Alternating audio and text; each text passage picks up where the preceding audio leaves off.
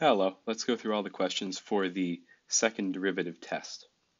So we know that there are two kinds of local min-max problems that we will be asked to solve on the exam.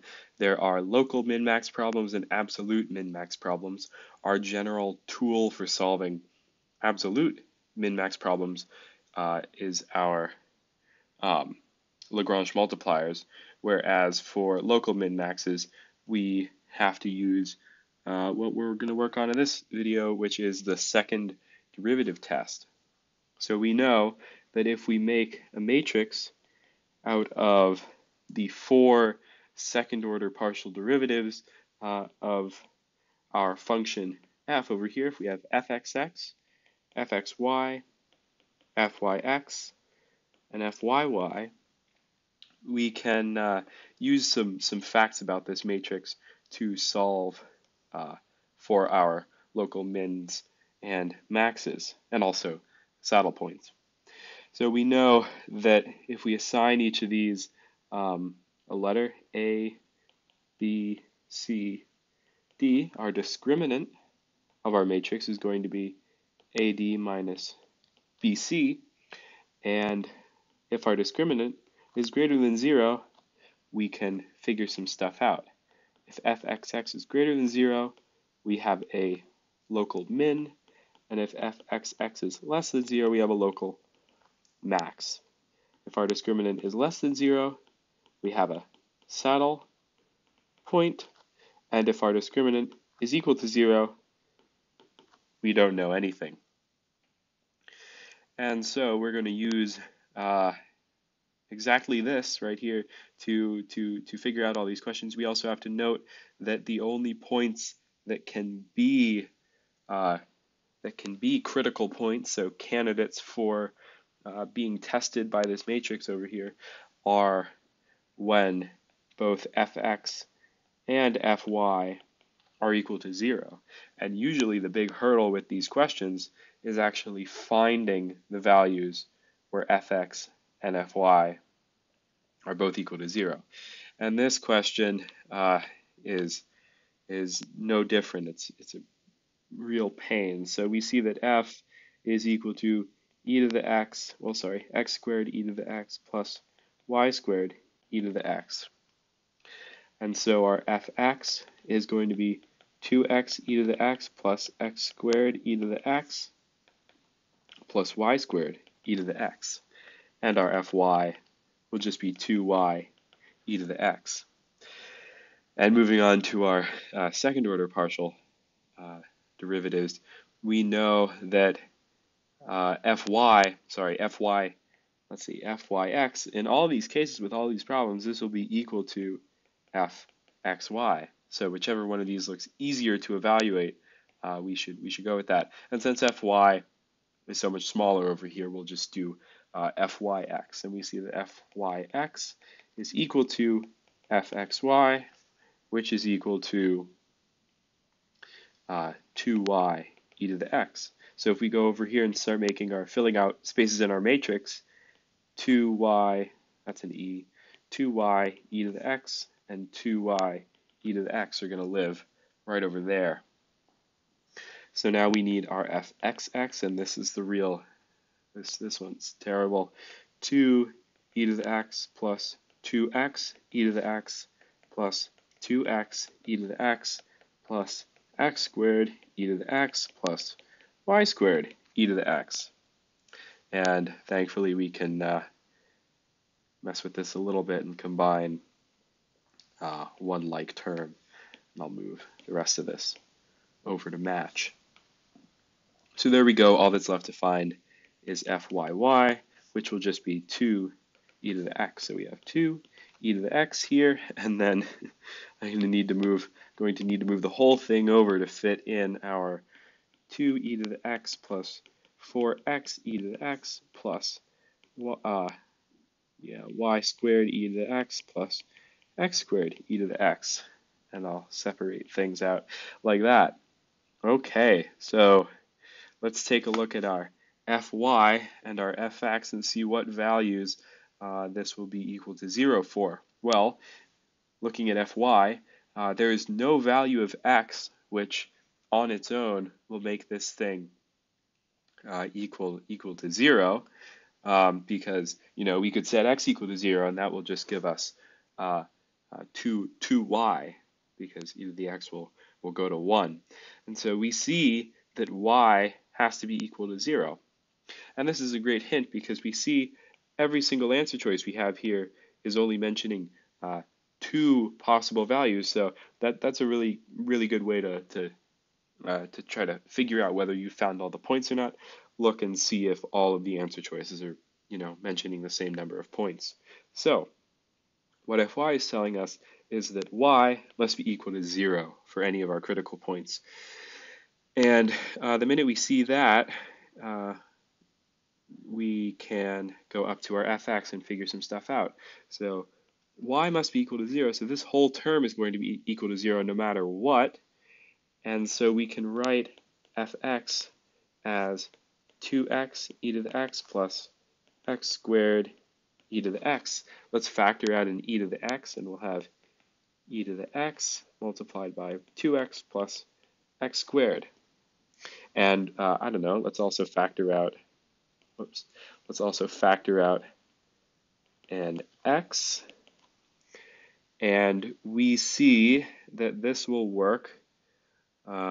This will work for x is equal to 0. Oh, it's kind of confusing. This will work for x is equal to 0 because we've got our x out here that's getting multiplied into everything. And this will also work for x is equal to -2, right? Because that will make this section 0. So overall, it seems like our 2 points are 0, 0, and 0, -2. And let's just confirm that looking up here. So 0, 0, yes, that'll work for fx, and that'll work for fy.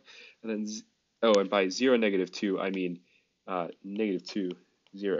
Oh, good catch, me. -2, that's going to give us -4 plus 4. Yeah, okay, that will work. So now that we have our 2 points here, all we have to do is go over to our matrix that we set up already over here, and I'm going to get rid of this. We don't really need it. And we'll test these points. So 0, 0 is going to be the easier one to test. This term, this term, this term, this term, and this term are all going to be equal to 0, and we're going to be left with our matrix is going to have this guy and this guy in it as positive terms. So we'll have 0, 0, 2, 2. So remembering our rules, if our discriminant is positive, where here our discriminant is equal to 4, if our discriminant is positive and fxx is greater than 0, we have a min at 0, 0. So moving on to -2, 0, any term with, let's see if I can get all my underlines out of the way, and I'm going to have to make the size smaller. There we go. So any term with a y outside of it's going to be equal to 0, so that guy's out of there. I liked my underlining better. That guy's out of there. This guy and this guy are all out. So up top, let's see what we're going to get. We're going to get, I really wish, okay, we'll go down here. We're going to get 2e to the -2 minus 8 e to the -2 plus 4 e to the -2. So all of this for the a value of our matrix is going to simplify down to -2 e to the -2, and then the only other non-zero value, because both of these are going to work out to 0, is going to be 2e to the -2. And we see, because this discriminant will be negative, we're multiplying a negative number by a positive number, and we have zeros here. Our discriminant is negative, and so this will be a saddle point. And so our answer is a local minimum and a saddle point. Okay, giving this question over here a little bit of breathing room. We are doing the same thing, but we've got a much nicer expression to deal with. So let's just go. Let's find fx. This will be 6x squared plus 6y, whereas fy is going to be 6x plus 6y. fyx and xy is going to be equal to 6, and fxx is 12x, and fyy is 6. So we know that our matrix, once we figure out what points we're dealing with, our matrix is going to be 12x, 6, 6, 6. It might be a sign, 666. Now the Purdue Math Department might have put that one in there for us. So let's take a look at these things up here, our fx and fy, and see what we can do with them. 6x squared plus 6y has to be equal to 0, and 6x plus 6y also has to be equal to 0. Okay, we can solve this thing down here and see that y has to be equal to negative x. So that's a good relation to know. And up here, we can divide everybody by 6, and we'll get, and move that over, and x squared equals negative y. Now let's see, what values will both of these things work for? I'll move this negative over. Y, negative. There we go. Okay, well, if both are 0, that's going to work. So 0, 0 is a point. And taking a look at our answers, it looks like we're only searching for 2 points. So that's good to know. That's coming in handy, because otherwise, if this was a short answer test, this would make this kind of thing much harder, because you could go searching on and on with your extra time, having already, found all of the points. It looks like this will also work for 1, negative 1, right? Because if we get rid of these silly things, 1, negative 1, this will give us 6 minus 6, and this will give us, 6 minus 6. So it looks like 1, negative 1 is our other point. So moving down to our matrix, we see that our answer, like what our point is only dependent on x, because we only have that one variable here. So when x is equal to 0, in our first example, this thing is going to be saddle point, because we are going to get a discriminant of negative 36, so saddle point. And then for 1, negative 1, we are going to get a positive discriminant with a positive fxx, and that will be, a min. So we get 1 local minimum and 1 saddle point. Let's find the point xy for which f has a local minimum. We're going to need an fx, an fy, an fyx, an fxy, an fyy, and an fxx. It's kind of sad when you write it all out like that, but let's just go and find these things. So fx, we're treating all of our y's as constant, so we're going to get 2x plus 4y minus 2, and for fy, we will get y squared plus 4x minus 13. And then it gets a little easier from here, because fyx is just going to be 4, fxy will be 4, fyy is 2y, and fxx is 2. So our matrix, once we figure everything out, is going to be 2, 2y, 4, 4. So just like the previous problem, we're only dependent on one variable, which is going to make solving this matrix a walk in the park. So given these relations here with fx and fy, we should be able to figure out some system of equations. We should be able to solve this system of equations in order to figure things out. So we can rearrange fx and say that 2x is equal to 2 minus 4y, or x is 1 minus 2y, which we can then plug in for our x's down here. We will see that y squared plus 4 minus 8y minus 13 is equal to 0, or y squared minus 8y minus 9 is equal to 0, and this will factor to y minus, let's see, y minus 9, y plus 1 is equal to 0. So our two roots for y, for which both of these are equal to 0, are y equals 9 and y equals negative 1. Okay, so we actually don't need to do any more solving of anything, because given this, we know that we're looking for a solution to this y in this matrix that will make our discriminant positive. And in order for our discriminant to be positive, a times d must be greater than 16, because we're subtracting 16 over here, and the only way for that to be true is if y is equal to 9. And we can go through and find that this 9 corresponds to negative 17 for x, and that's actually no problem at all, because we see that x is equal to 1 minus 2y. Well, in this case, y is 9, so 1 minus 18 is negative 17, and d is our answer. Let's classify the critical points of this.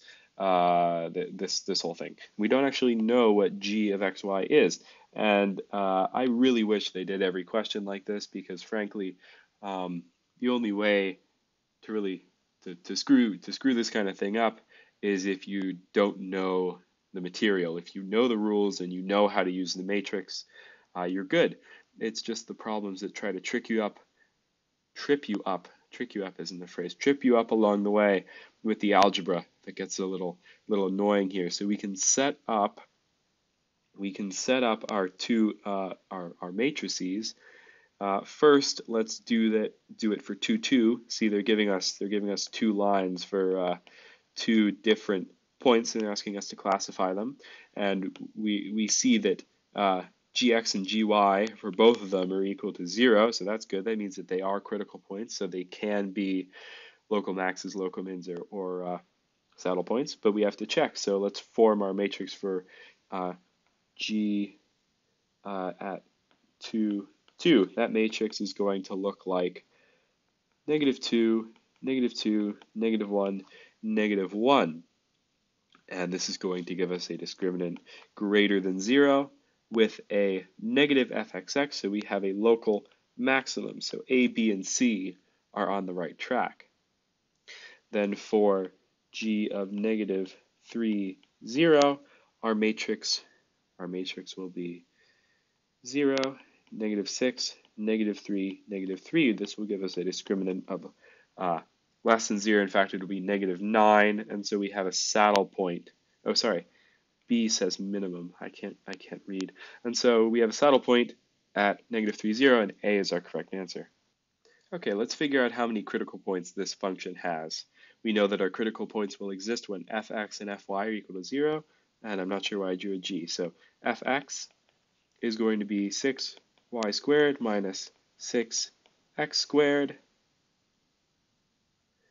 Our fy will be 12xy minus 12y cubed, and we need both of these to be equal to 0 at all times. So we can do some factoring, which will help us out a lot. We will see that 6 y minus x, y plus x is equal to 0, just factoring out a 6 and then factoring our y squared minus x squared over there. And then for this guy, we can factor out a 12y, and we will see that x minus y squared has to be equal to 0. We can divide out this 6 and this 12y, and 0 divided by both of those is still going to be 0. Now we have these things. So we see that y is equal to plus or minus x by just looking at these roots over here, and we see that y is equal to plus or minus x from this guy too. But let's make sure and figure out what points actually satisfy this. So at 0, 0, this will work. And I wish there was some better way to find these points, but they're kind of sorta isn't. You really have to kind of fish around and think about it. 0, 0 will work though, and you can see that just by plugging them in here. So we know that none isn't correct. Let's see.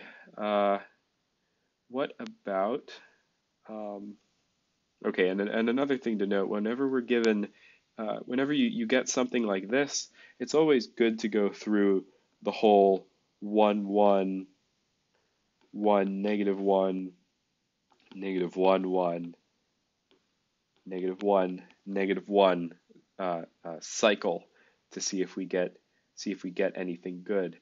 So if we're looking at 1, 1, this guy is going to be equal to 0, and this guy will also be equal to 0. So 1, 1 are points that work. So we know that the answer is not 1. What about 1? What about 1, -1? 1, -1, that will work for our first one, and that will work for our second one. So there we go. We have found a third point. What about -1, 1? -1, 1. That's going to give us, well, it will work for this first one. And will it work for our second one? -1, -1. Nope, it will not work for our second one. So this guy's out. And finally, -1, -1. Will it work for our first relation? It looks like it will. We will get -1 + 1. So yes, it will work there. But will it work here? We will get -1 -1. It will not work. So we just get these 3 points. And I mean, you can fish around and try to find some more points. And if this was a real exam, this would definitely be one that I would go back to see if I could find any more that I had missed. Because choosing 3 when more than 3 is just kind of sitting there taunting you is a little scary. But in the end, this is correct. And these are our only 3 points that will work. And okay, we have 2 questions left. And are they? Yes. Okay, so this applies for both of them. F of xy is equal to this guy here. So let's find things. Fx will be 6xy. Fy will be 3y squared minus 3 plus 3x squared. And we got to figure out where these guys are both equal to 0. Well, taking a look at our first one, our fx, 0, 0, seems like it'll work. But if we go down and look at fy, we will get -3, which is no good. So I prefer, instead of just plugging things in directly, you can often factor or mess around with these things to see things a little more clearly. So if we set 6xy equal to 0, we know that we can just divide the 6 out, and this relation is still true. So that's about as basic a relation as we're going to get out of it. So we're good with that. This must be true. Then let's divide everything by 3 and plop our fy up here. So we have y squared minus 1 plus x squared is equal to 0. We can move this 1 over, and there's a nice little relation here, and that's going to be, our circle of radius 1. And so it actually helps, we can graph this out. If that's our circle of radius 1, where are the points on our circle of radius 1 where our x and y components multiplied together give us 0? And we've got a little extra hint that every answer choice is talking about 4 different points. In fact, this can only be true when one or more of our points is 0, and that will occur at 1, 1. Sorry, that's not 1, 1. That is 1. Oh no. Oh no, everything's falling apart. This is 1, 0. This guy is 0, 1. This is -1, 0, and 0, -1. So those are our 4 critical points. We've confirmed that over here. And so now all we have to do is make our matrix and figure out what in the world is going on with that. So fxx is going to be 6y. Fyx and fxy are going to be 6x each. And fyy is going to be 6y. And so let's go through our points. If we have 1, 0 over here, we are going to get a negative discriminant, so that's going to be a saddle. So currently we have one saddle point. So these are the three answer choices we have left, and this guy is dealt with. What about 0, 1? Well, at 0, 1, we're going to have a local minimum because we'll have a positive discriminant and a positive fxx. So that gives us a local minimum. Local minimum. Okay, so I should really circling this doesn't make any sense because we have numbers outside there. So we have a min and a saddle so far. So moving around our circle counterclockwise, still we have negative 1, 0. That's going to give us a negative discriminant with a negative discriminant. We don't have any other conditions on that. So that's another saddle point. And then finally, looking down here at 0, negative 1, that will give us a local max because we will have a positive discriminant with a negative fxx. So there we go. So we're looking for 2 saddles, 1 local max, 1 local min, and we're done. Okay, so they're telling us that 0, 1, and we can rephrase this as root 2 over 2, comma root 2 over 2 are critical points for this function. Let's make sure this is the same. No, this isn't. Okay, I confused myself by having an 8 and a 9 having an 8 and a 9 in a row, but they're different 8s and 9s that they're talking about up here. So we're meant to classify these things. It's nice when they give us the critical points. I wish they'd do that every time. So no point in finding our fx and fy because we've already dealt with that. So let's see if we can integrate twice in one go and just jump straight to fxx. Well, anything with a y in it is already out, and anything with only one x with x with an order of 1 in it is going to go to 0 after 2 differentiations. So we are going to be left with, let's see, this will be 6x squared, so 12x minus 6y. Our fyy, well, see here, we will differentiate this with respect to y once, and then it'll just be seen as a constant, and it will disappear. So our only value for fyy is going to be negative 6y. fyx and fxy in a similar way. Oh, no, we don't actually have to draw this out because the only thing that we can integrate with respect to x and then y, or y and then x without it disappearing, is going to be this middle thing, and we are going to be left with negative 6x. So we can make our matrix 12x minus 6y, negative 6y, negative 6x, negative 6x, and we have to classify 0, 1, and root 2 over 2, comma root 2 over 2. Okay, so 0, 1, that's going to give us a negative fxx, but it's also going to give us a positive discriminant. We're going to be left with negative 6, 0, 0. So that means we have a relative maximum at this point P. The point P they're calling 0, 1. And then I really don't want to deal with square root of 2 over 2's, and a cool little trick you can do here is because we're just multiplying these by things, it doesn't matter what values we're using as long as they're the same. So let's use 1 and 1, even though we have to keep in mind that isn't actually a critical point, it's just making the math a little easy because it's late and we're all tired.